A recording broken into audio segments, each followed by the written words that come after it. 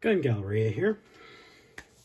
So this is the follow-up on part 1 for this particular rifle.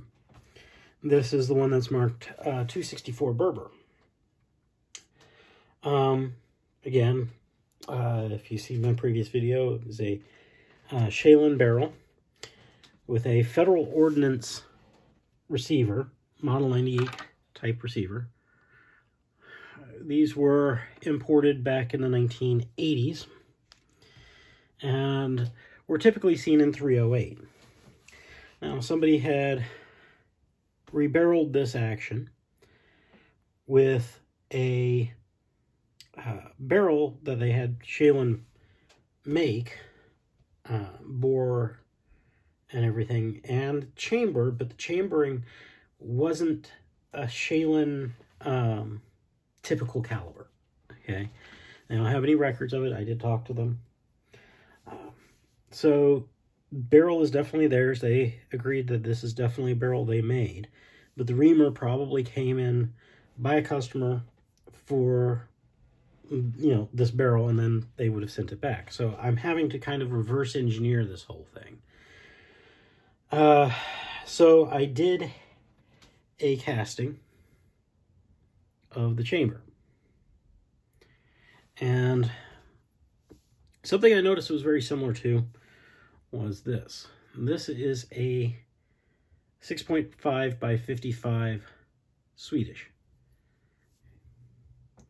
and the two are very similar in a lot of regards.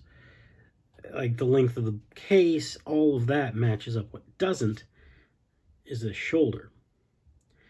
So this is a kind of a wildcat of the 6.5 by 55 Swedish.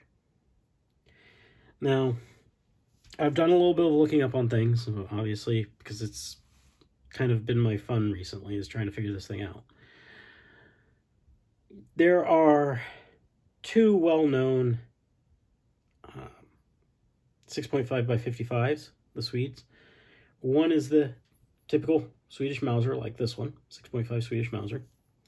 The other is a Ackley improved, or an improved type of this. Now, this shoulder sits at a 30-degree angle, and the improved sits at a 40-degree angle. Much, you know, flatter kind of shoulder. This, according to my measurements, is sitting at a 20-degree angle, roughly. So you have 20, 30, and then the improved is a 40. So somebody decided they were going to change that from the 30-degree angle to a 20-degree angle by the looks of it. Typically, the 40-degree angle is on the improved is typically seen as giving more space in the body of the brass here of your cartridge to have more powder, more space for more powder. That's basically the principle of it. Is the more space you have in there, the more powder you can put in, the faster velocities you can get out of it. Now, that was a principle based upon an older idea with older powders. These days, you can get much more modern powders that will burn much better than the ones that would have originally been used during the original time that the Ackley improved stuff was going on. There aren't a lot of different Wildcat cartridges based upon this, apparently. So somebody had decided they were going to do this. So I got this, and then I worked up the dimensions of the chamber. And most, if not all, of these dimensions are very similar to the 6.5 by 55. In order to get this longer neck, shoulder on this, the case length, the body of the case, is technically shorter. In this case, it's 1.63 inches on the casting, whereas on your typical 6.5 by 55, it is actually, I believe, 1.71. So it's been reduced down in order to make room for this longer shoulder. Now, you can't go, okay, well, I could fire form this. No, you can't chamber this. This will not chamber in the gun.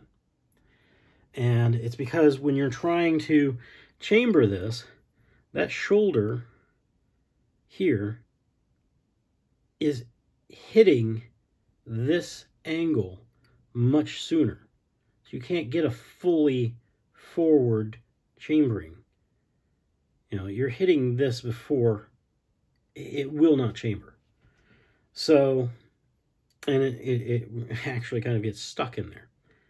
So this isn't going to work as, well, I'll just put this in.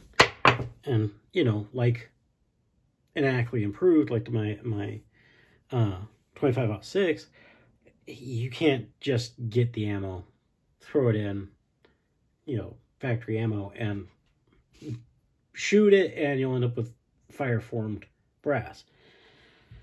So this poses a new situation where I have to find a way of getting brass formed to this shape.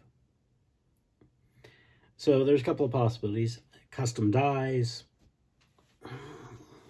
I know a few people who do hand loads who might be able to make this happen without having to order custom dies.